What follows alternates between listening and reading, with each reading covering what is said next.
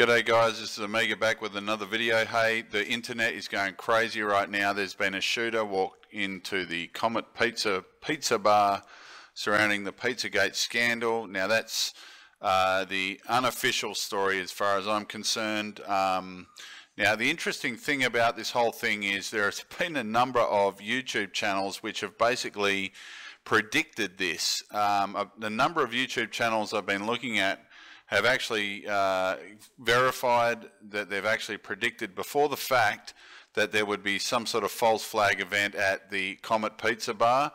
All over the internet, every single story I can see is hashtag fake news, hashtag false news, hashtag alt-right conspiracy theory, and it's honestly, I just don't know what to believe at this point.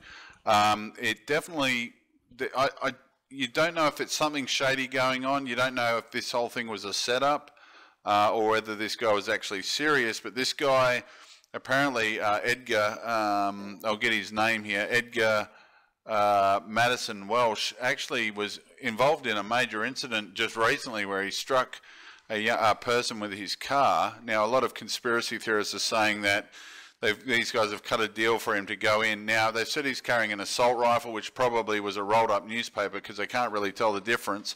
No one was injured. Nothing happened. It said that he was just investigating and he was arrested without any real incident going down. It's really interesting, guys. Is it real? Has it been set up? We just don't freaking know at this point. But the mainstream news has just gone mad with this, and all you can see everywhere is fake news, fake news, fake news, fake news. This new fake news phenomenon just being used everywhere to basically shut down the alt-right.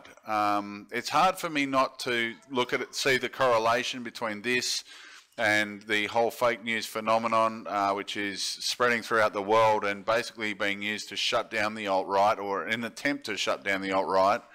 But is it real? Is this a real guy investigating Pizzagate, or is this a setup by the elitists? We just don't know. So, guys, this is Omega signing out. Check it out online. Tell me what you think. I really don't know at this point, to be honest, but I'm sure we'll get more information as it breaks, and there are a lot of conspiracy theories going around. Hit like and subscribe if you like the video. Thanks a lot.